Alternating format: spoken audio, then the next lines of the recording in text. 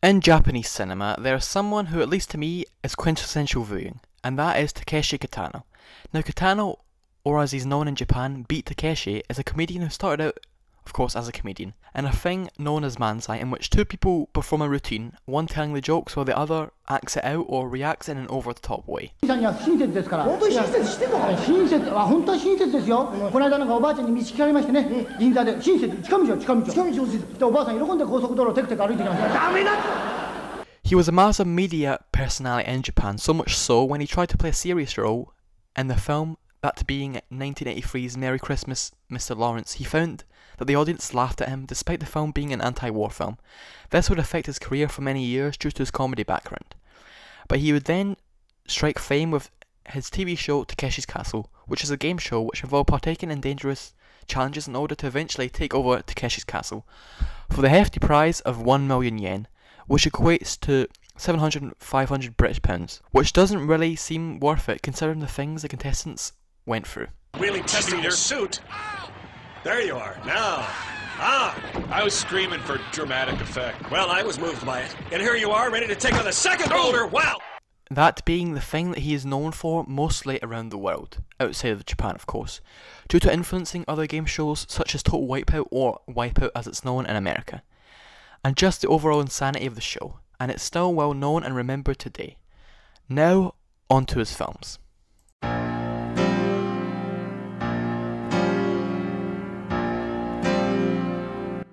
Now, Kitano was cast in a film called Violent Cop, which was supposed to be directed by Kenji Fukasaku, who was one of Japan's greatest filmmakers, who pulled out, and thus Kitano directed and rewrote the script, but uncredited himself. The film follows Kitano, who plays Azuma, a gambling addict and aggressive cop, who lives with his intellectually disabled sister, who he is very protective of. His friend Iwaki is found out to be selling drugs within the police force, in which he is eventually killed and his sister is kidnapped, and thus he must literally break the law in order to find those responsible. A key thing in all of Kitano's films is the plot doesn't really matter, in the sense it's not really the point of the story or what he's focusing on. Now, this film is probably Kitano's weakest, largely due to the fact it's his first time directing, and thus he's not going to be perfect with the film, sometimes the film feeling quite unfocused. However, it would have glimpses of what would be Kitano's black comedy style.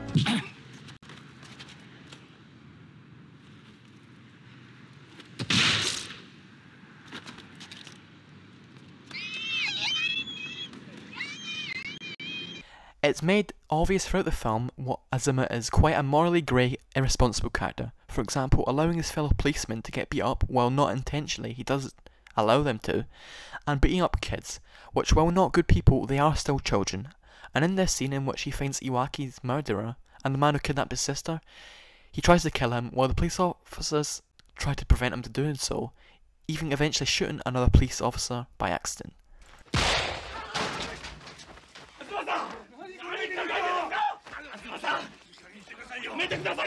The film having some great individual scenes, the most famous probably being around a 10-minute sequence in which a murder suspect takes the police at least 10 minutes to catch him due to their incompetency, 3 of them getting beat up, one's head bashed in with a baseball bat, and Azuma eventually having to run him over twice in order to catch him. The main critique of this scene, however, being whether or not the music was necessary due to it telling the audience what to feel. This is something Kitano would improve on later on in his other films, but overall is a great first feature.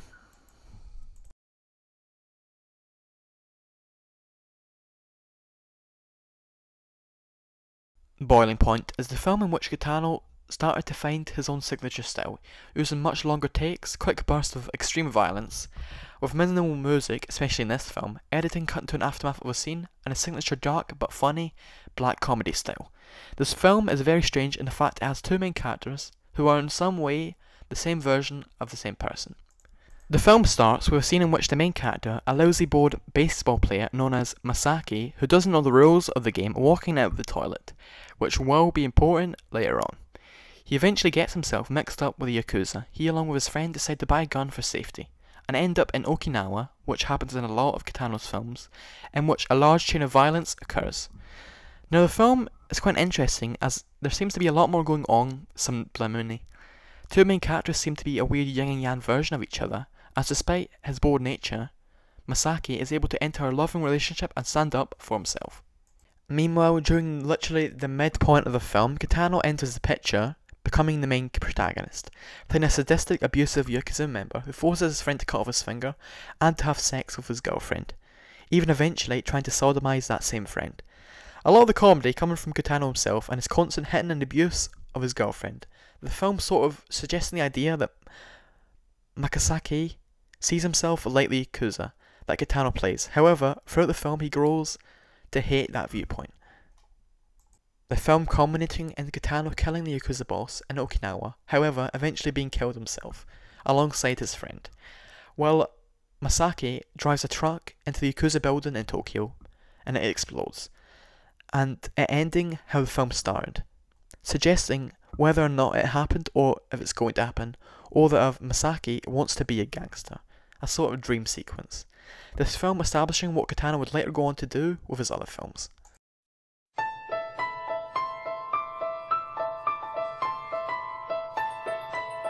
This is Kitano's game-changer film, and his other non-gangster films, one that is called Getting Any, in which the whole point is the main character wants to have sex in a car. Yes, I'm being serious.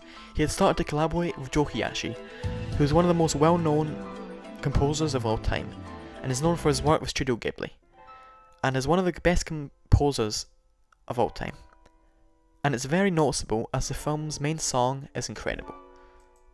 The film takes place, again, in Okinawa, in which Yakuza members are sent to deal with a gang war. However, it becomes increasingly obvious that they have been set up to be killed. Now, the film is one of Kitano's most substantive films, as its main focus is really on the pointlessness of the Yakuza and their, existentialism they go through during this film, and the violence they cause, with them realising there is a better way of life, outside of the criminal world. Now, a lot of the film scenes just deal with them essentially having fun on the beach, or dancing, the most famous scene being one in which they play Russian roulette.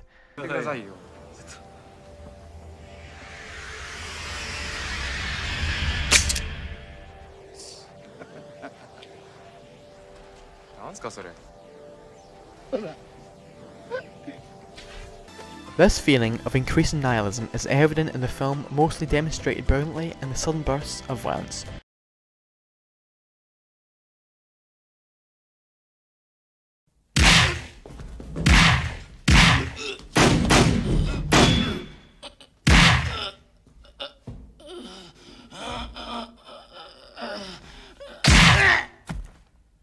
Due to their almost disappointing nature.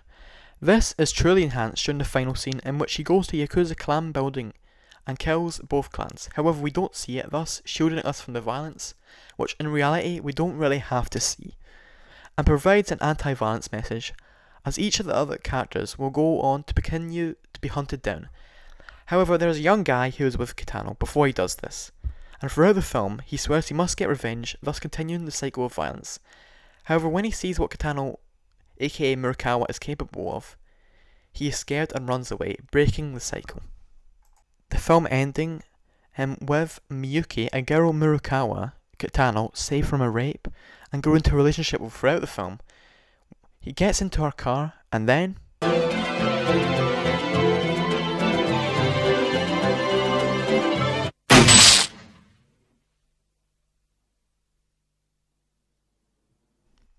stopping the film's incredible score in the process. Overall, this is where Kitano truly starts to realise his craft and perfect it, leading me on to his next film, the one that truly changed everything.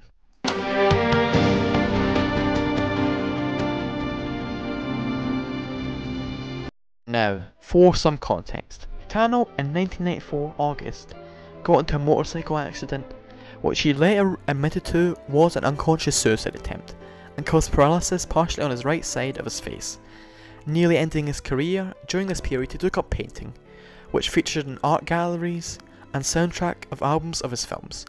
However, these would be used in his most critically acclaimed film, Hana-bi, or in English, Fireworks.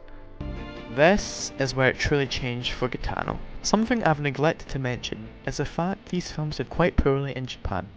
Besides his non-gangster film Kid's Return, they all did really bad, and Kitano himself was never taken seriously as a filmmaker inside Japan, only really being taken seriously by the European press. そうだよ。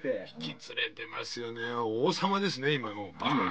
前回収録した後もね、終わった後ね、なんかイギリスかなんかのドキュメンタリー番組。そうですよね、前回の収録の。ドキュメンタリー。お前ら、俺は外国で結構知り渡った映画監督で。いや、びっくりしましたよ。お前ら本当にビートたけしだと思ってんの？外国がたけしさんだったら大変だ、結構いけるんだよ、お前。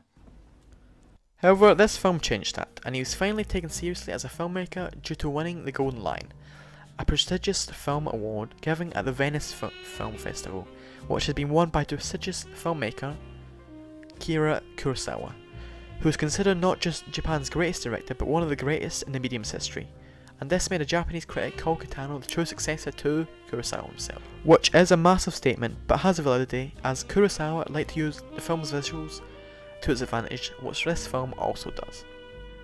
The film incorporates Kitano's paintings throughout it. In one particular sequence, they do it brilliantly alongside the terrific score from Hayashi again, as the film is much more abstract than his others, with scenes like the painting scenes, the credit scenes, or the ending scene, which features minimal dialogue focusing on the waves of the sea. That all truly add to the film, as it essentially follows Kitano, a police officer, who leaves the police force after his friend is put in a wheelchair, and more importantly, he blames himself for his colleague's death, which is shown throughout the film in multiple flashbacks, haunting Kitano. Meanwhile, he decides to live his life to the fullest with his wife, who is of course dying.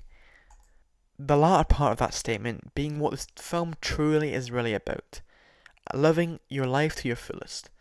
As all the other stuff that Kitano's film would have, it does have. Bursts of brutal violence, long takes, black comedy style. 日産の方が大変だろ。子供は死んじゃうわ。女房は病気だわ。まして仕事が刑事だ。忙しくて見舞いにも行けないんだよ。However, this time, in my opinion, there is also more going on, with these scenes with minimal dialogue and beauty, like the painting scenes and the scenes with his wife, whether it's him cheating by looking at the card through the front mirror of his car, or him pretending to kill a bystander.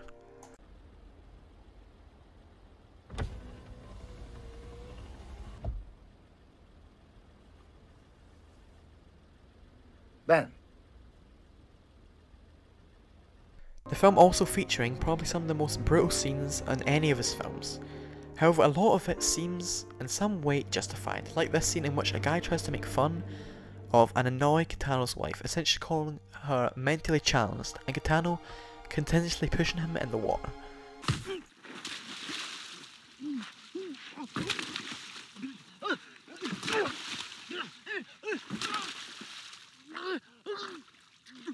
The film's title being really smart, as it's obviously about fireworks, which there is a beautiful abstract scene in the film featuring that, incorporating Kitano's paintings alongside it, but also something beautiful fading out of existence, which in the film's final scene, Kitano kills himself and his wife.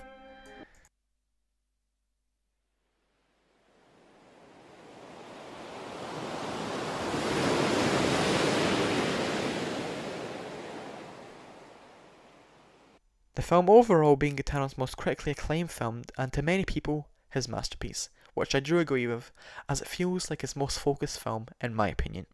Now, after this point, Takeshi kind of just did what he wanted to, thus resulting in possibly his biggest mistake / regret. That being his 2000 film, Brother, which was his attempt to get big in America, which failed, and Takeshi himself says he regrets doing it. This, alongside Takeshi's Castle, is the thing he is probably most famous for, and for good reason. He basically just plays himself, the character even being called Kitano. He's a teacher who signs up his students to the Battle Royale program to battle teenage delinquency by the totalitarian government. Of course, this isn't Kitano's film, it's filmed by the man who was supposed to film Violent Cop, and his final film ever, which is a very great, incredible final film to have, and Kitano plays a big part in that.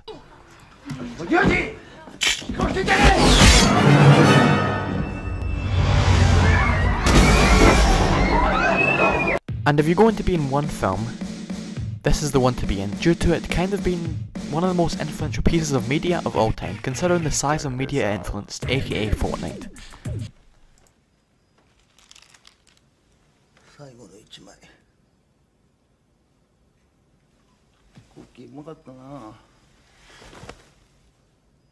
After this, Kitano would kinda just do random films he wanted, from Zatoichi, the Blind Swordsman, which he admitted was just for entertainment but still a great samurai flick, to his outrageous series of films, to appearing in Ghost in the Shell, the first time he appeared in an American film since the 1995 film Johnny Mnemonic.